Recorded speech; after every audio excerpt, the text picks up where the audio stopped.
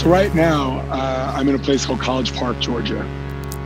When I lost my mom and dad, you know, I needed something that felt a little bit like home, a place where I just really had good memories. And so now, since I've moved back here to Atlanta, I've literally discovered my city for the first time. And I've been able to go to all different parts of the city on my bike. I'll take some time and just go get lost in parts of the city that I've not yet experienced. And exploring your home is a wonderful thing because you have a better understanding for the people in it. You have a better understanding for how close we actually are. There are times when you ride around and you may see the occasional Black Lives Matter flag or people out with signs, and it almost feels like it could be any other day.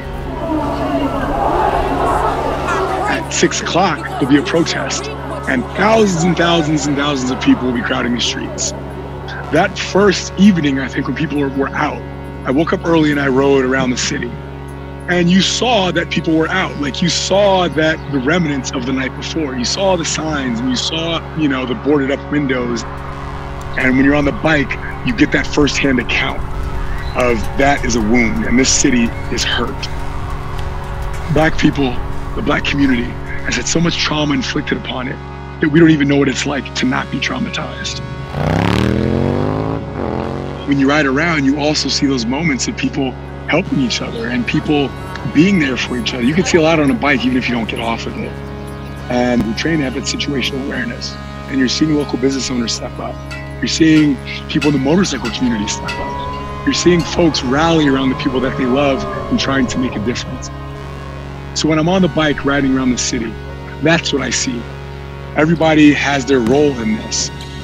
That's why when I go to North Georgia on my motorcycle, I try to go into local restaurants and local pubs and have conversations with people.